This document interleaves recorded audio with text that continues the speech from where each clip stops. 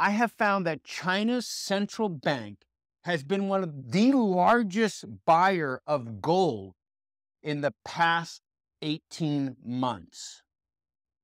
It is absolutely conceivable that China actually announces that they're going to back their currency with gold, which would pull a bunch of people into the Chinese currency, ditching the US dollar, which is clearly not backed by gold.